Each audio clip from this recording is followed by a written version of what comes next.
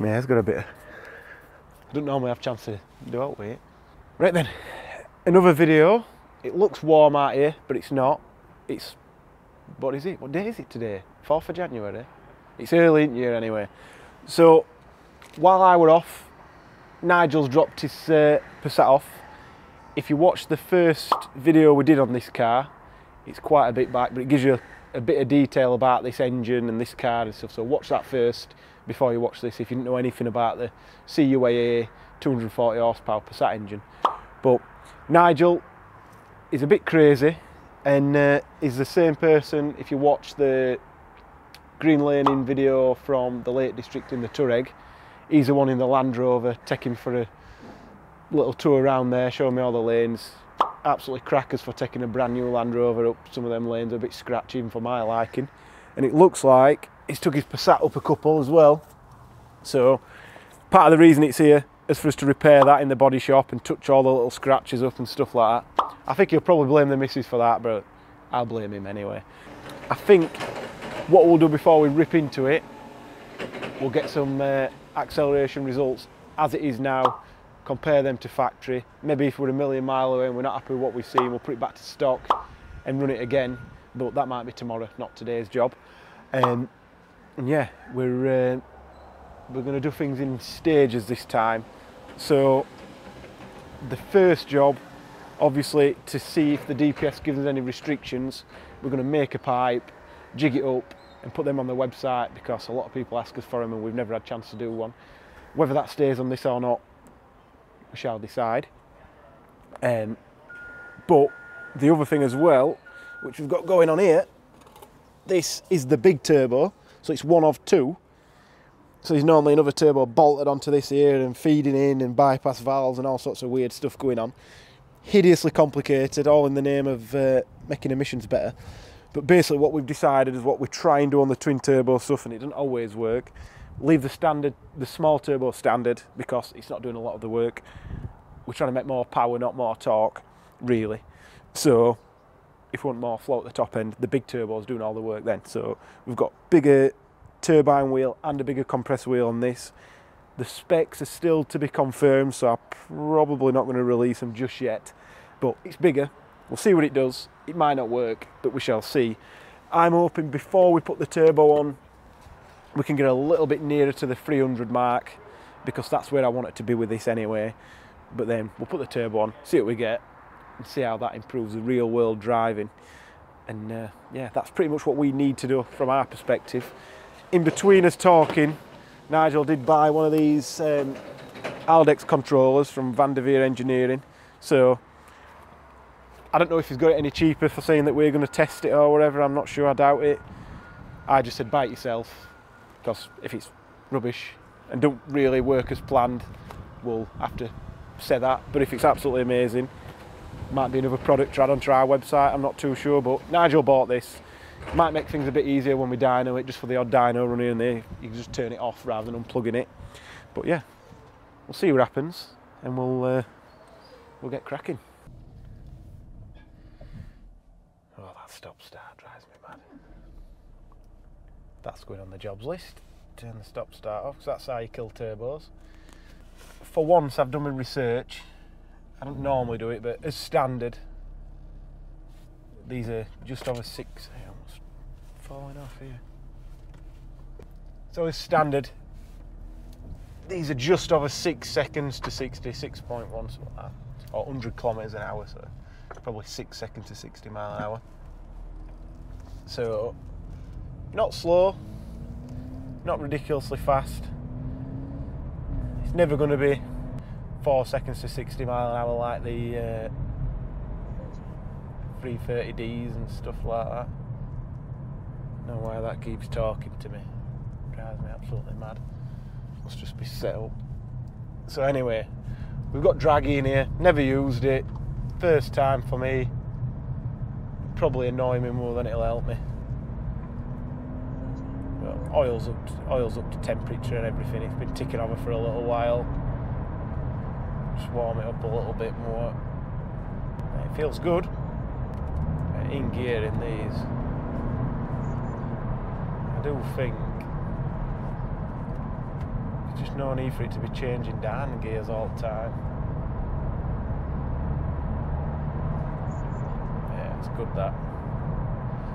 Really happy. Good throttle response, which is what you get with 2 turbos. 6th gear, 1500 RPM. Which is not bad.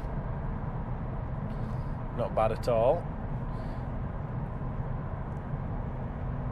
Should have a bit of temperature into everything.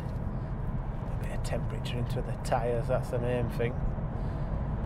Like 3 degrees outside and it feels every bit. Let's put it into sport. I'm not sure what the best way of doing it is, but we'll turn the traction control off because it's 4-wheel drive. Don't need anything cutting, which traction control's not going to give us any more acceleration. In theory, it can only take it away. So responsive, this engine. Really do like it.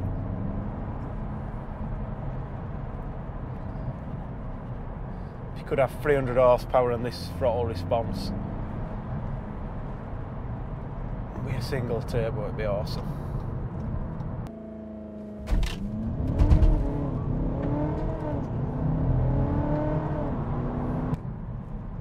So that is super aggressive. Not sure it's doing engine mounts any good hitting that hard.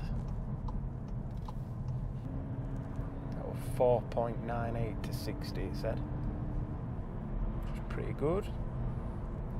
Happy with that. Obviously we'll have to take it somewhere else if we want to get somewhere off-road to get more acceleration figures, so we'll put all them at the end when we've done everything. I'll try and get some figures, compare them to stock and stuff like that.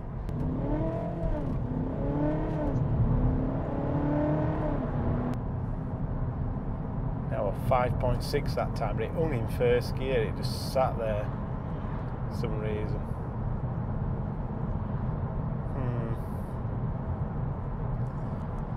Let's look into why that's doing that. Not sure if it's a gearbox tuning issue or something. But it's sub 5 seconds anyway. That's good enough for now. So we're going to put it back on the dyno just as it's come. Make sure we're happy with what it's doing. We'll get the DPF ripped off and get it in again. So there'll be a lot of this type of stuff going on.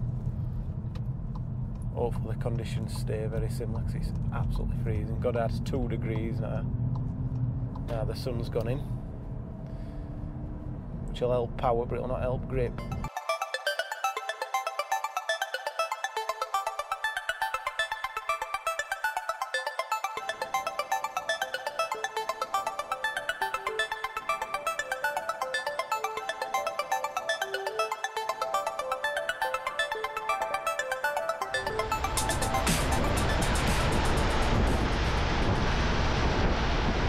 So we've finally got this in the dyno.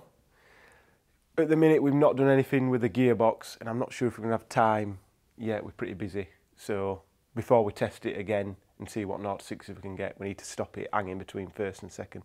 Not sure if it will do now, and we'll see what we've done, but we need to check that before we go any further and get some accurate results. But anyway, it's been on the dyno. Matisse's run it a few times and had a little play.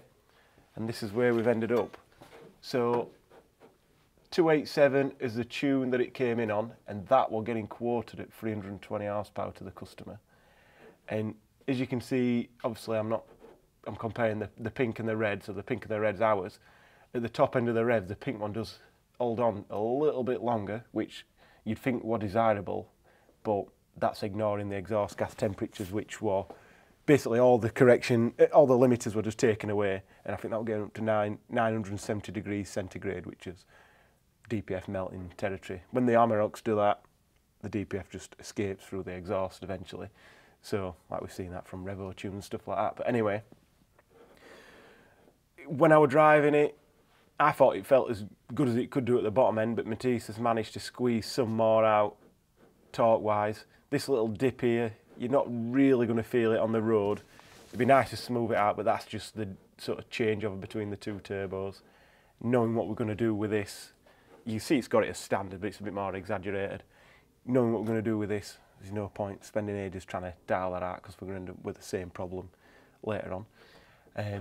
And as you can see, 227 horsepower standard, so oh dear, it's quite a bit down, well, not quite a bit down on, a few percent down on what it should have been standard, but torque's pretty nice and flat. They do feel pretty quick standard, these anyway. So, and then power wise, 292, so it's only 5 horsepower more, but as you can see, it's spread out. The only point that it sort of starts getting to where it's the same or less as 4,000 RPM, 4,200 RPM upwards. So really happy with that. Really limited by the exhaust temperatures there. So I think what we'll probably do, we'll get the DPF ripped out, then we'll do our testing, see how much cooler the exhaust temps are, and then we'll see how much quicker it is on the road, 0 to 60. Whether that's part of this video or not, I'm not sure. It probably, Danny will know better than I will how much footage we've got and what we need to do, but it's probably going to be next video. So next time we'll see what one of these will actually do with a cork taking out the exhaust. I don't think it's going to be massive amounts more power. We are in the point where it's making more power with RPM and we're limited on the RPMs with the exhaust temperature. So I think it will make a bit more. Matisse thinks not. I think it might make a little bit. If we just nudge past 300, that'll do us for now. And then we need to get the big turbo on there and see how we go. So anyway, I digress. We need to get this off quick, get into the workshop. So wish us luck.